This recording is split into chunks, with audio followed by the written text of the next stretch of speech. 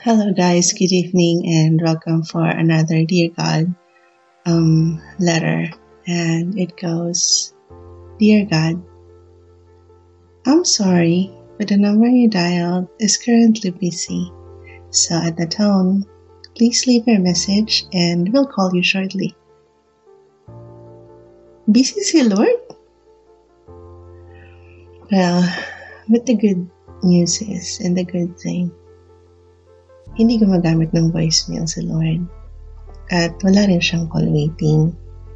And He will never puts us on hold, lalo na yung mga tawag natin. Kahit sabay-sabay pa tayong tumawag sa Kanya lahat, God's line is always available and will always be available for everyone. Kahit kailan, hindi mo kailangang mag-antay sa pila or mag-redial or tumawag ng tumawag kasi hindi mo ma-reach yung line. And God will not mind kung isa kang irate caller or isa kang caller na mareklamo, demanding, caller na ulit-ulit, caller na makulit. God will always answer your call. And if we want to talk to God, especially if there are things na hinihingi natin kay God, we should also be ready na makinig sa sagot niya. Minsan kasi pag meron tayong hiningi, yung mind natin nakafocus lang doon sa kung anong sagot yung gusto nating marinig kay Lord. And it's always positive lagi yung gusto natin. Sino ba naman kasi may ayaw nun, diba? But then, sometimes nami-miss natin yung sagot ni God dahil masyado tayong focus doon sa gusto nating marinig from Him. And sometimes, God's answer could be no, and sometimes it could be wait.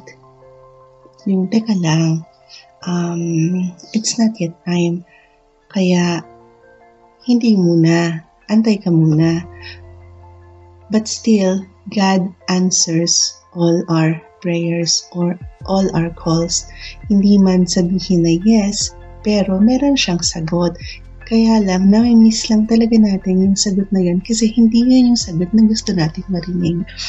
And God does not, or He may not always give us what we want, yung mga desire natin.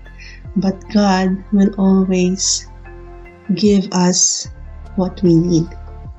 Kung ano yung kailangan at kailan natin kailangan. So, keep on praying. Keep on talking to God.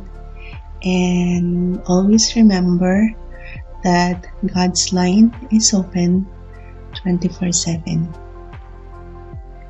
And let us close this video with a verse from 1 Samuel chapter 3 verse 9. If I call thee, thou shalt say, Speak, Lord, for thy servant heareth. So again, when we pray to the Lord, let us also be ready to listen to His answer para hindi natin ma-miss kung anong gusto niyang sabihin. So stay blessed, stay safe, and have a good night.